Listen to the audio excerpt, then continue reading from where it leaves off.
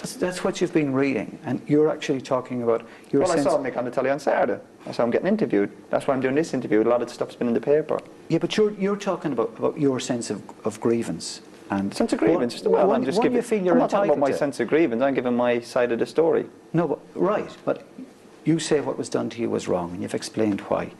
But aren't wrongs all relative things? And what about the sense of wrong to those poor people who save their money, who follow Ireland, who love you, who want to teach your kids, yes, you're right, he is a hero, he's a fantastic fella.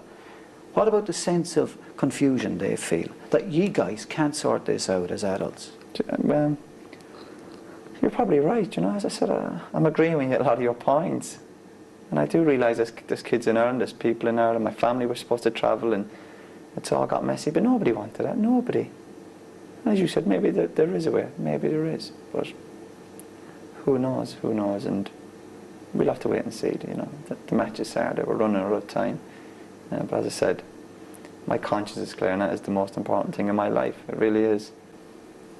But if the other parties in this come to you, the FAI, Mick McCarthy, a proud man, the players, if they come to you and say, for the good of the country, we want to find a solution to this, we'd like it to be playing for Ireland, are you willing to meet them halfway?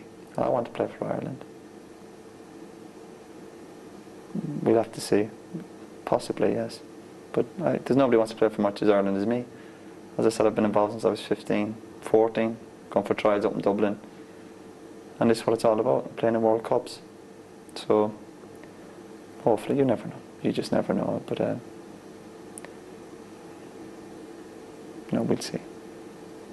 It's hurting you, this? Of course it's hurting me. Dead right it is.